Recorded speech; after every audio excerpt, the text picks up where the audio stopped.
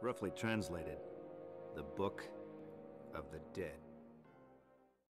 A few years back, I started creating compilation videos of various genres as well as genres on specific hardware. The first of these was Dreamcast horror games. It got a lot of feedback, mostly positive, but some negative. It seemed to be a subject that fascinated not only me, but Sega fans everywhere. So I'd like to go back and relook at these games. We'll be reviewing the games in a bit more depth than before, as well as try to address some of the comments and criticisms I've had the chance to talk with everyone about over the past 2 years. In Part 1, we'll be looking at the games listed in the original DC Horror Games list. In Part 2, I'll be introducing several new games, as well as talking more about the broader subject of horror on the Dreamcast.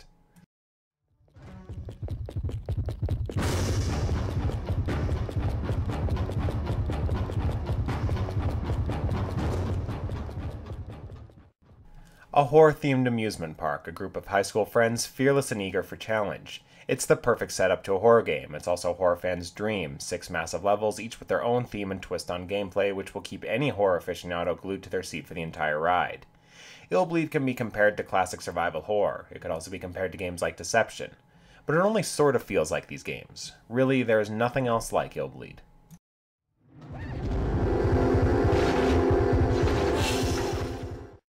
The Dreamcast got a ton of crazy ambitious games. Illbleed was one of the last great ones.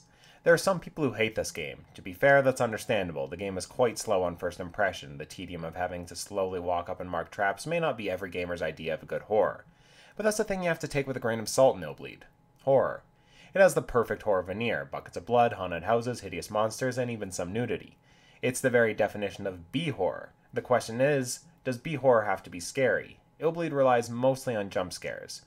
There are several instances where you will have to dash through some sort of labyrinth while being hunted, or face a seemingly unbeatable enemy. But for the most part, Illbleed is about the imagery, the story, and the journey. The atmosphere is what makes the game into a masterpiece. Its dialogue and story are filled with jokes so inappropriate they shouldn't hit, yet they do. Illbleed had 3 different endings, a crazy unlockable minigame, multiple routes through, and even random rotation of traps. Though that last feature didn't work quite as well as it could have, the game is still incredibly replayable. And that's saying something, as many horror games simply don't beg to be revisited in the same way Illbleed does. It may not be as well-rounded as it could have been, but Illbleed is still one of the finest horror games of all time and perfectly built for Sega's 128-bit console.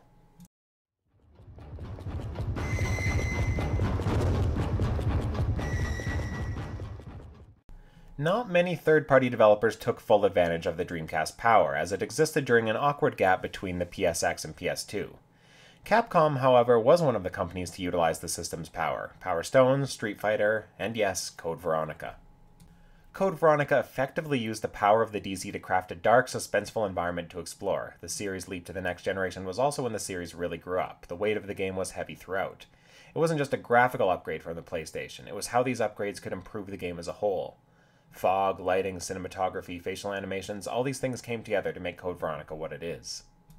I took some flack for this one. Perhaps I shouldn't have been so subjective with my injection of personal opinion. I started out by saying I didn't like the game, and not all of you like that. In all fairness, I did go on to state all the things the game does well. I'll say it again, I'm not suggesting Code Veronica is a bad game. It's a fantastic one.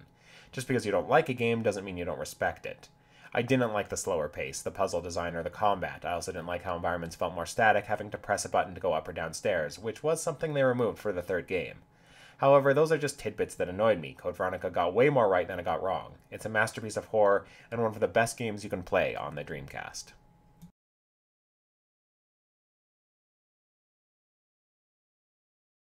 Resident Evil 2 and 3 are some of the best survival horror games ever made. They solidified the formula which was used for many years to come and created a franchise synonymous with the word horror. The DC ports do these greats justice, though sadly they don't really push the envelope. Resident Evil 2 is one of the best, most replayable horror games of all time. Its multiple pathways and difficulty options cater to just about any kind of player interested in the genre. Resident Evil 3 introduced us to one of the most terrifying antagonists of all time, really dialing up the scares. The port of RE3 does have some features found in the PC version which were not included in the PSX release. Though they may not have been upgraded graphically, the games still run and control perfectly. The VMU is even put to good use, displaying your life bar. There may not be much incentive to play the DC ports of these classics if you already own them, but if you don't, hook up that VGA adapter, turn out the lights, and get ready to find out why everyone still talks about these games.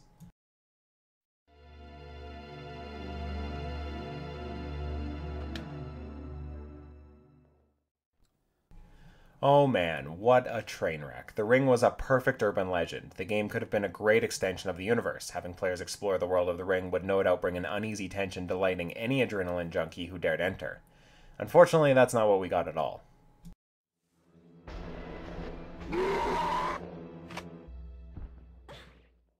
Mega's just lost her boyfriend, though you wouldn't know it because she has a great big dumb smile painted across her face the whole game.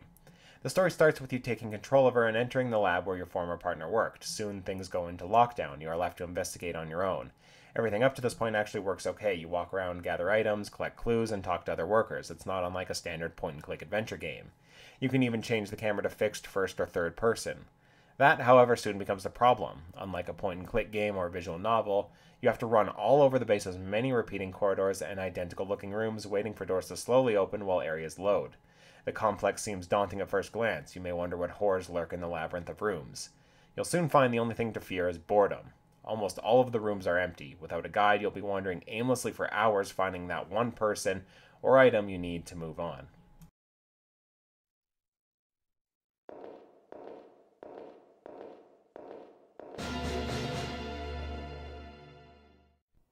But that's only half the game. The other half is where you go into the Ring game world, oh yeah, the Ring is now a video game, and shoot monkeys hiding in the dark. Surprisingly, these sections can actually be pretty frightening. However, since the controls and shooting mechanics are so bad, any sort of enjoyment you may have had will be lost. It tries to copy Resident Evil with its item management and combat. It tries to copy Silent Hill with its light system and atmosphere. It fails horribly at both. All in all, the game is playable. If you're up for a challenge or secretly like bad games, give it a go.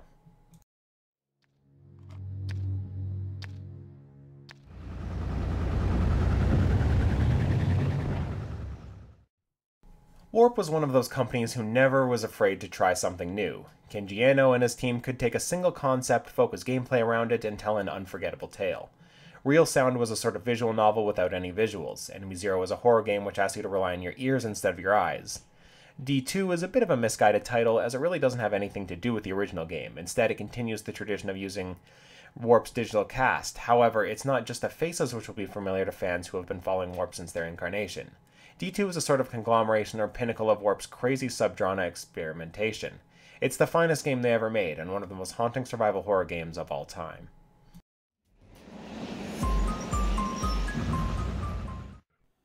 Stranded in the Canadian North, Laura Parton struggles to regain her memory. Aided by an unlikely cast of characters forced into a hopeless situation, Laura must discover how to survive in the cold landscape. She will also find there is more than mad science happening here. Her destiny is one of tragedy and heroism.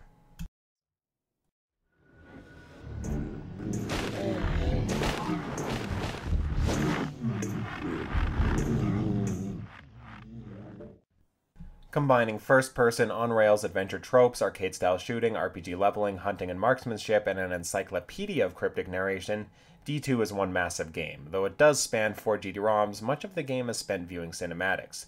Production values all around are quite stellar considering when this game came out. If the gameplay had been balanced a bit better with the in-game movies, this would be an easy recommendation. The hunting level, grinding, and resource management just don't seem as fleshed out as they could have. D2 was Warp's last game. It's one any horror fan should play through at least once, just be prepared to sit idle for long lengths of time.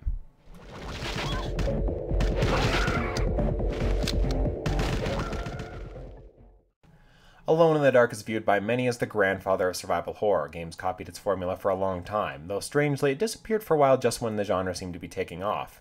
When it made its return, many agreed it had been worth the wait, coming to the PSX, PS2, PC, Game Boy Color, and yes, the Dreamcast in 2001. The New Nightmare was a long-awaited fourth entry in the series. It took a lot of what made the original game so memorable, while at the same time taking cues from the genre as it had evolved over the past 9 years. You had dual vantage points to play the game from. You had smoother, more refined controls as well as performance, yet it still maintained its core formula of being a horror game first and an action game second. Running from enemies was often a beneficial way to deal with confrontation. The puzzles laid throughout the island were clever and well conceived, making progress a gratifying but uneasy experience. Great sound design, lighting effects, and story made the New Nightmare a delight to play. The DC version was built rather well for the hardware, making it feel like a then next-generation game. Even today, it still holds up as one of the best classic horror games in this style. He awoke something dark in the woods. It wasn't a bad idea, adapting one of horror's most respected cult franchises into a video game. It could have action, horror, and comedy all wrapped together. Evil Dead Hail to the King did try. It had an entertaining story, even if it was just a regurgitation of the Evil Dead 2 and Army of Darkness arc. It had a one-liner button, great for cooling down after a tense fight. It even had some decent jump scares. The level design and pacing aren't even that bad. You get to explore the Nolby's cabin and surrounding woods in a way never before seen. The game gets just about everything right, except two major aspects, the controls and combat. Combat is too fast and demanding for the type of fixed camera gameplay present. It's also way too easy to run low on gas for your chainsaw as well as ammo for your guns, seeing as enemies constantly respawn. Controls, especially on the Dreamcast, are very loose. It takes a long while to get used to the flighty and oversensitive input. If you're an Evil Dead fan and happen to have a Game Shark, then the game isn't too bad for one playthrough. For everyone else, only gamers seeking crazy, unfair challenge need apply. Oh yeah, it's happening. It's happening in a big way. Now if you'll excuse me.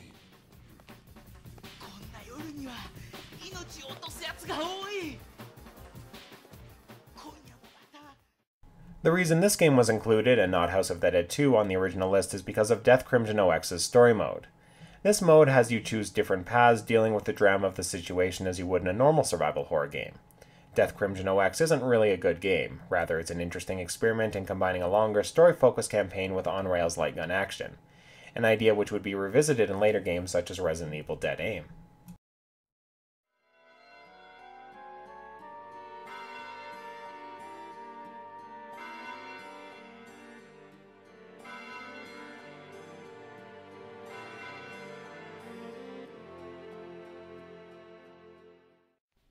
Death Crimson OX isn't really a showcase of the DC's graphical abilities, nor does it tell a very engaging story. Nor does it have the refined and exciting shooting of House of the Dead 2. There isn't really much of a reason to play this game unless you have a light gun. Otherwise, it gets boring very quickly. おっさんには聞いてないよ。そっちの綺麗なおばさんに聞いてるんだ。それは失礼した。リリー、今日は帰る。さよなら。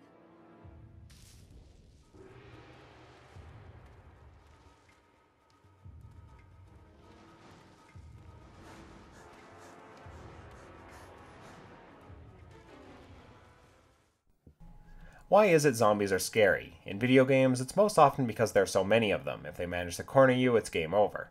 However, on their own, zombies aren't really much of a threat. Capcom's Dino Crisis takes the best aspects of Resident Evil's design and swaps the hordes of brainless dead with packs of killer angry dinosaurs. Here, you have no upper hand. Dinosaurs are better suited for this type of situation than you are. Surviving Dino Crisis is not a right. The game's difficulty amplifies its terror, making it one of the most horrifying games of the era. Like Resident Evil 2 and 3, Dino Crisis did not receive any graphical updates when ported over. However, that doesn't mean the game isn't enjoyable. This is one of the most hardcore survival horror games in existence. Without turning to the supernatural or occult, Dino Crisis manages to keep you on your toes through sheer intimidation and jump scares.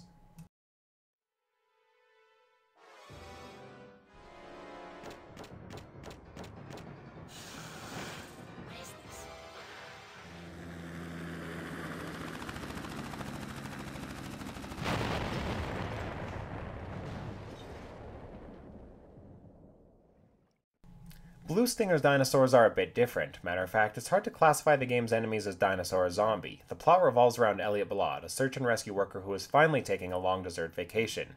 He, very stupidly, decides to go to the vacation spot known as Dinosaur Island. This island emerged from the ocean in the early 2000s. It was the point of impact where the meteor hit which wiped out the dinosaurs millions of years ago. Now, alien life has come to the island and blocked off all outside contacts so that it may hunt down and destroy the revived dinosaur threat, which is for some reason most prevalent at the point of impact. The plot makes no sense, but it doesn't have to thanks to some crazy funny dialogue and lip syncing. Tell me your location, Elliot. All I can tell you is that I'm by a pier. Though you do scavenge for items and ammo like your vanilla survival horror game, Blue Stinger often puts the responsibility on the player to prepare for upcoming encounters. Many of the game's enemies drop money when defeated, as they were once inhabitants of the island. These enemies respawn, allowing you to farm money. Money is then spent in vending machines on new gear or equipment. Think Resident Evil 4. You can also access bank accounts, find secret areas, and discover all manner of secrets while exploring the island. While not quite open world, you can travel back to many different parts of the island as you progress through the story.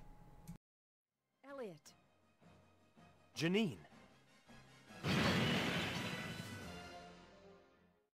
Though the graphics leave something to be desired, the music is phenomenal, making the game feel like a large-budget action epic. Blue Stinger is a fantastic action game that, despite some control issues, has aged very well.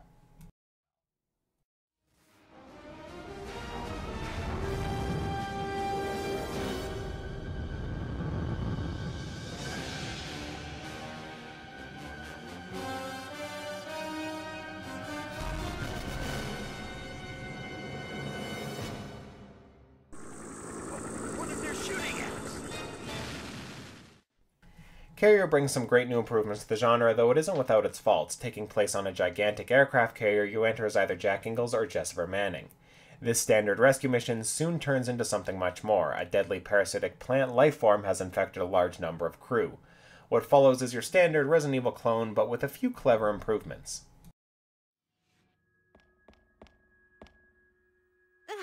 What is that?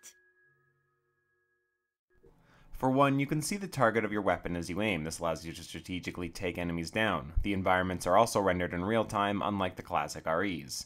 This allows you to view them in first person as well as have the camera pan and zoom as you walk about the ship. Carrier looked quite good, and it was nice to see a third-party exclusive really push boundaries. However, even with all its clever mechanics, Carrier isn't a very scary game. It lacks the jump scares or psychological tension of other DC horror games. The story is also very predictable, making it hard to get attached to anyone. Though its atmosphere is so well built, fans should have no problem seeing both characters' campaigns to the end.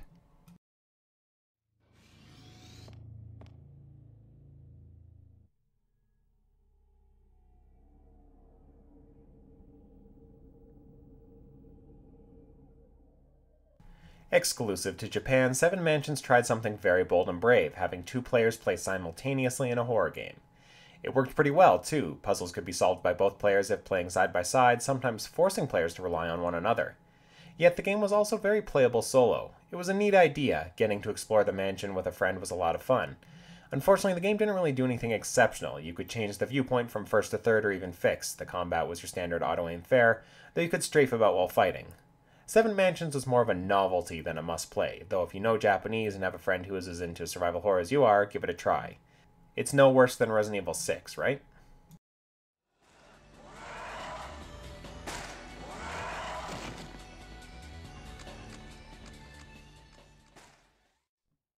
That wraps up part 1. I hope you enjoyed revisiting this fascinating library of horror games. I also hope I cleared up some of the comments from the original video. Once again, I'm not saying Code Veronica is a bad game. In part 2, we're going to look at several other DC games which aren't straight up horror, but still bring a unique sort of terror. Stay tuned.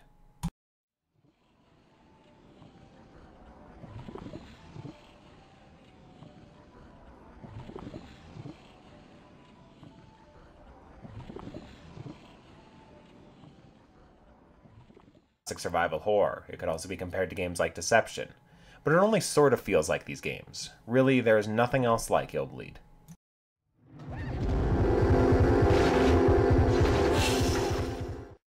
The Dreamcast got a ton of crazy ambitious games. Illbleed was one of the last great ones. There are some people who hate this game. To be fair, that's understandable. The game is quite slow on first impression. The tedium of having to slowly walk up and mark traps may not be every gamer's idea of a good horror. But that's the thing you have to take with a grain of salt in Illbleed. Horror. It has the perfect horror veneer, buckets of blood, haunted houses, hideous monsters, and even some nudity. It's the very definition of B-horror. The question is, does B-horror have to be scary? Illbleed relies mostly on jump scares. There are several instances where you will have to dash through some sort of labyrinth while being hunted, or face a seemingly unbeatable enemy. But for the most part, Illbleed is about the imagery, the story, and the journey. The atmosphere is what makes the game into a masterpiece. Its dialogue and story are filled with jokes so inappropriate they shouldn't hit, yet they do. Illbleed had 3 different endings, a crazy unlockable minigame, multiple routes through, and even ran much incentive to play the DC ports of these classics if you already own them. But if you don't, hook up that VGA adapter, turn out the lights, and get ready to find out why everyone still talks about these games.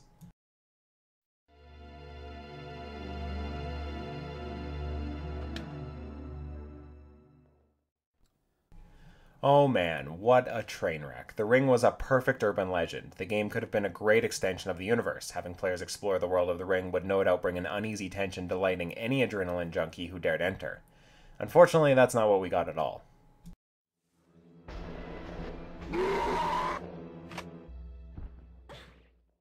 Mega's just lost her boyfriend, though you wouldn't know it because she has a great big dumb smile painted across her face the whole game. The story starts with you taking control of her and entering the lab where your former partner worked. Soon things go into lockdown. You are left to investigate on your own. Everything up to this point actually works okay. You walk around, gather items, collect clues, and talk to other workers. It's not unlike a standard point-and-click adventure game. You can even change the camera to fixed first or third person. That, however, soon becomes a problem. Unlike a point-and-click game or visual novel, you have to run all over the base as many repeating corridors and identical-looking rooms waiting for the rotation of traps. Though that last feature didn't work quite as well as it could have, the game is still incredibly replayable. And that's saying something, as many horror games simply don't beg to be revisited in the same way Obleed does. It may not be as well-rounded as it could have been, but Obleed is still one of the finest horror games of all time and perfectly built for Sega's 128-bit console.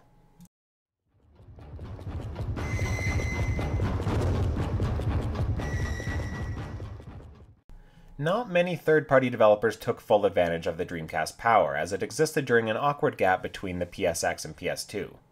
Capcom, however, was one of the companies to utilize the system's power. Power Stone, Street Fighter, and yes, Code Veronica. Code Veronica effectively used the power of the DC to craft a dark, suspenseful environment to explore. The series' leap to the next generation was also when the series really grew up. The weight of the game was heavy throughout. It wasn't just a graphical upgrade from the PlayStation, it was how these upgrades could improve the game as a whole. Fog, lighting, cinematography, facial animations, all these things came together to make Code Veronica what it is. I took some flack for this one. Perhaps I shouldn't have been so subjective with my injection of personal opinion. I started out by saying I didn't like the game, and not all of you like that. In all fairness, I did go on to state all the things the game does well. I'll say it again, I'm not suggesting Code Veronica is a bad game. It's a fantastic one. Just because you don't like a game doesn't mean you don't respect it.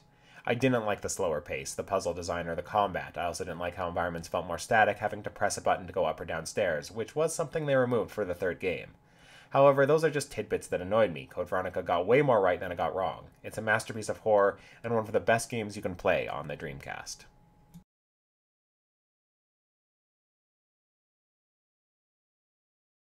Resident Evil 2 and 3 are some of the best survival horror games ever made. They solidified the formula which was used for many years to come and created a franchise synonymous with the word horror. The DC ports do these greats justice, though sadly they don't really push the envelope. Resident Evil 2 is one of the best, most replayable horror games of all time. Its multiple pathways and difficulty options cater to just about any kind of player interested in the genre. Resident Evil 3 introduced us to one of the most terrifying antagonists of all time, really dialing up the scares. The port of RE3 does have some features found in the PC version which were not included in the PSX release. Though they may not have been upgraded graphically, the games still run and control perfectly. The VMU is even put to good use, displaying your life bar. There may not be... Roughly translated, the Book of the Dead. A few years back, I started creating compilation videos of various genres as well as genres on specific hardware. The first of these was Dreamcast horror games. It got a lot of feedback, mostly positive, but some negative. It seemed to be a subject that fascinated not only me, but Sega fans everywhere. So I'd like to go back and relook at these games. We'll be reviewing the games in a bit more depth than before, as well as try to address some of the comments and criticisms I've had the chance to talk with everyone about over the past 2 years. In Part 1, we'll be looking at the games listed in the original DC Horror Games list. In Part 2, I'll be introducing several new games, as well as talking more about the broader subject of horror on the Dreamcast.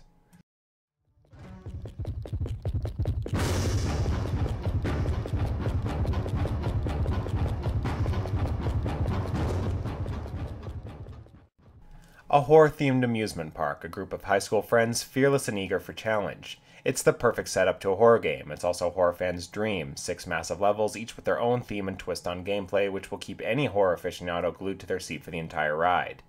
Obleed can be compared to classic